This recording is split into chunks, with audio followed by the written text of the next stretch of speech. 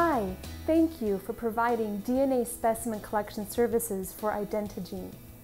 Identigene has been a world leader in DNA paternity testing since 1993. With the first paternity test collection kit available at pharmacies in New York, Identigene has made paternity testing and the specimen collection process easy, quick, affordable, and convenient. The Identigene laboratory is fully accredited with the New York State Department of Health. In New York, the DNA specimen collection process must be witnessed by a disinterested third party, the collector. As collector, you will verify the identity of each participant, make sure all forms are completed, observe specimen collection, and mail the specimens to Identigene. Collectors play a critical role in bringing peace of mind to people with questions only DNA can answer. Here's how it works. Clients first purchase the DNA paternity test collection kit for New York residents from their local pharmacy. New York residents obtain testing authorization from an authorizing agent, such as a physician, nurse practitioner, or attorney licensed in New York State. The physician or other agent authorizes testing by signing the paternity test order form included with the kit. Even though a licensed agent, such as a physician or attorney, must authorize the paternity test, any disinterested third party may act as collector. Because the test uses a simple cheek swab, no medical training is required. You only need to follow the few simple steps outlined in the collector instructions included with the kit. Let's take a look at a typical collection appointment for New York residents, so you can see just how quick and easy Identigene has made the process. Most appointments will be completed in 15 minutes or less. Start the clock.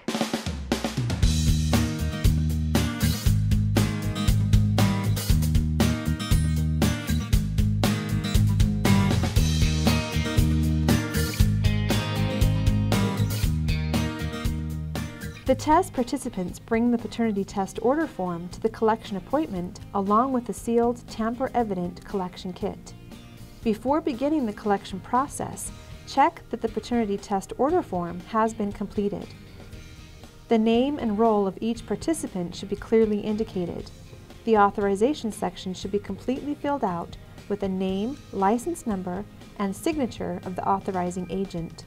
You only need to check that the form has been filled out. Identigene will verify the license number and other information when the specimens arrive at the laboratory.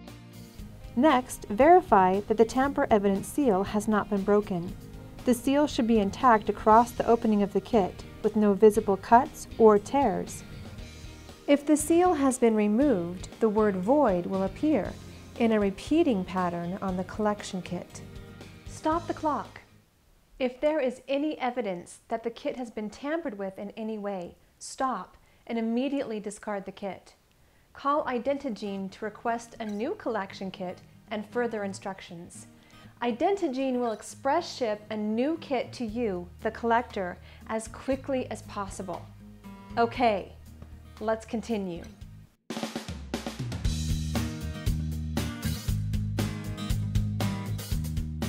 Step number 1. Verify the identity of each participant. To ensure that participants do not misrepresent their identity, obtain proof of identity from each participant or their legal guardian. Acceptable forms of identification include a current photo ID, a recent clear photograph suitable for identification purposes, a clear photograph taken at the time of collection. Please note that a driver's license or other printed photo ID is not required. Any participant, minors or adults, can use a photograph taken at the time of collection. Photos can be taken with a traditional Polaroid camera, digital camera, or even a smartphone, as long as the picture is reasonably clear. Photocopy the identification for each participant. Ask each participant or their legal guardian to sign and date the photocopy of their identification. As collector, you must sign and date each photocopy. Step number 2. Completely fill out one chain of custody form for each participant. The participant's name should be written exactly as it appears on their identification. Ask each participant or their legal guardian to sign and date the consent statement found on the chain of custody form. Again, as collector, you must sign and date each chain of custody form. Step number 3. Completely fill out one specimen envelope for each participant. Ask each participant or their legal guardian to sign and date their specimen envelope. Once again, you, the collector, must sign and date each envelope as well. Step number 4. Observe the specimen collection for each participant.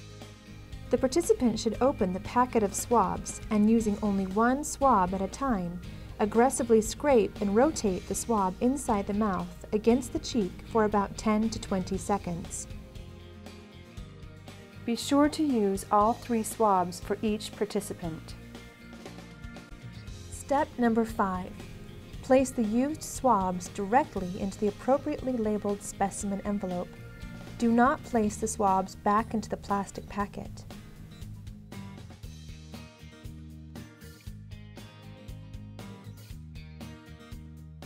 Step number 6.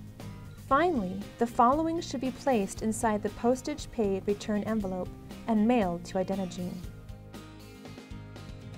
Photocopies of identification for each participant. Chain of custody form for each participant. Specimen envelope for each participant. Paternity test order form provided by a participant. Stop the clock. In this example, our collector gathered specimens for an alleged father, child, and mother in just 12 minutes. Impressive! While some appointments may take longer, most appointments can be completed in less than 15 minutes. Once samples arrive at Identigene, results will usually be available online and in the mail in less than 3 business days. That's all it takes to help participants with their paternity questions and gain peace of mind that comes from knowing the answer. You can see how quick and easy Identigene has made the process for both collectors and clients, with a simple collection kit and fast, accurate results from our highly accredited laboratory. With Identigene, you can truly test assured.